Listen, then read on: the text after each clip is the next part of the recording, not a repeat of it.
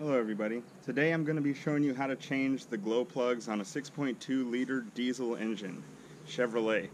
Now, I think it might actually be GM, but we'll see. Anyway, so technically whatever it is, I want to show you, you're going to have a 10mm ratcheting wrench. The ratcheting part's very important if you want to save time. If you don't want to save time, don't get a ratcheting wrench, get a regular one. You can still do it. If you don't have a lot of money, you can still use a regular wrench. But I suggest a regular 10mm ratcheting wrench and a stubby 10mm ratcheting wrench. This is going to help you with accessibility to the glow plugs. And the glow plugs look like this. See? They have a little thing here at the end. It's all black because it's bad. And then they have this part here where you clip on with the connector coming from the battery, of course. So let me get started. The first thing you're going to want to do is remove this thing here and the half-ass cup holder things, and then also this thing here that goes over the engine right there.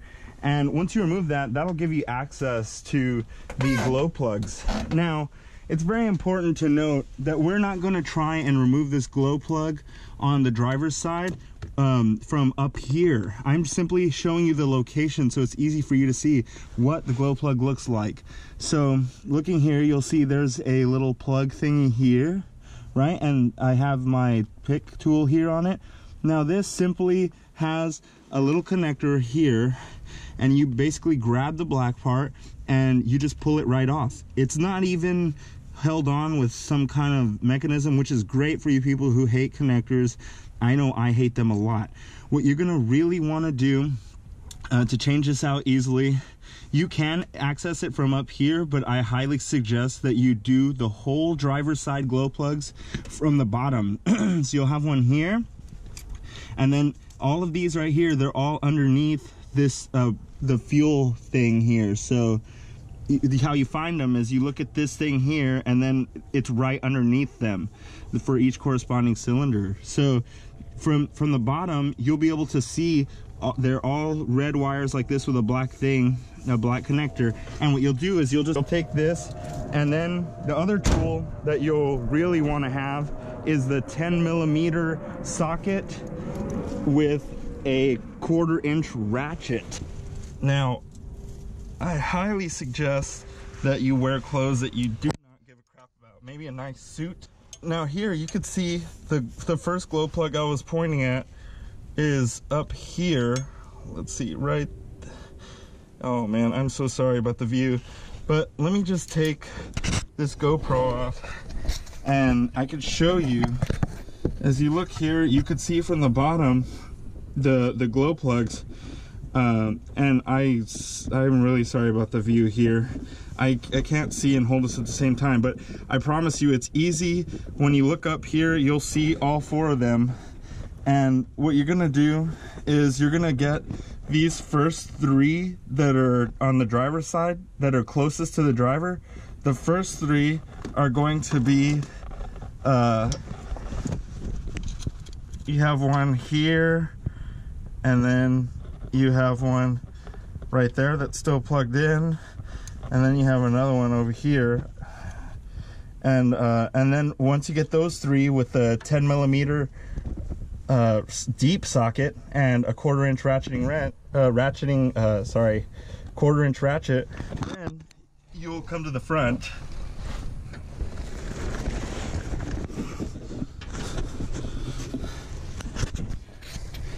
Now you could see that this one is most easily accessed, the most forward one is most easily accessed from the front. So in other words, for the first 3, you're gonna climb all the way towards the back underneath this thing. You're gonna go towards the back and do the 3 first, and then you're gonna come here, and I'm here in the front of the truck, see where the license plate is? And you can go right here and just use your 10mm deep socket with a 1/4 inch ratchet, get that one.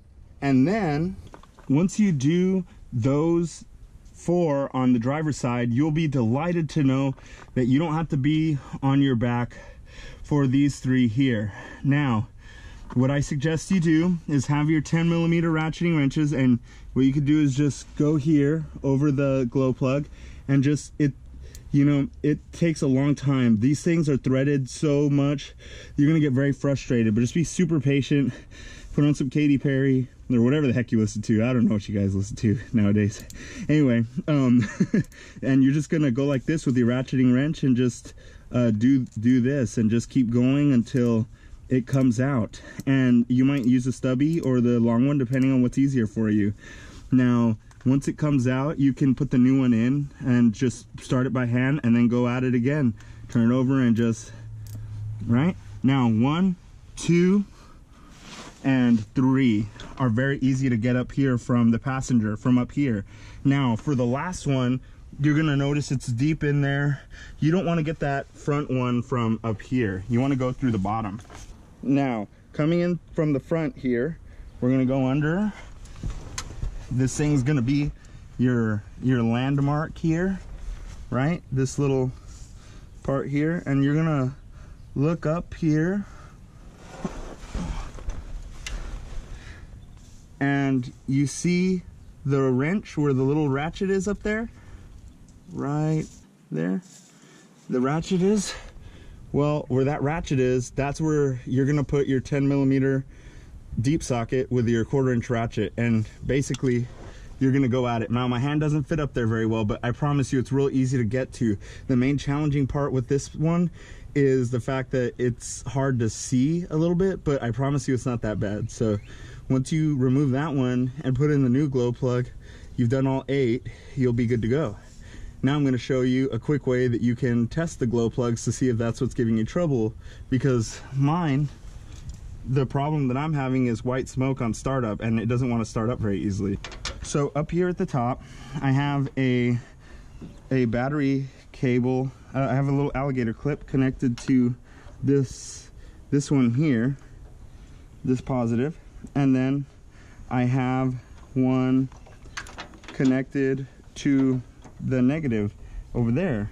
Now, one thing that we can do is we can take the positive, because that's where the power goes, right here, and put the positive right here,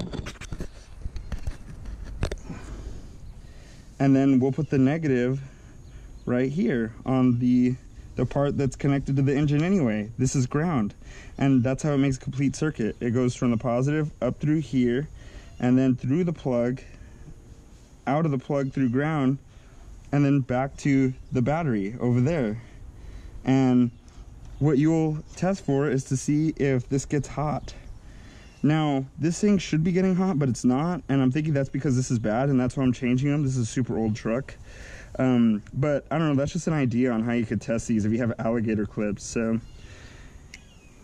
one thing to keep in mind is if they're really hard to get out, maybe you could use some penetrating oil around here to get it through there. But if you like this video and it helped you out with your 6.2 liter diesel, comment, like, subscribe, and have a great day.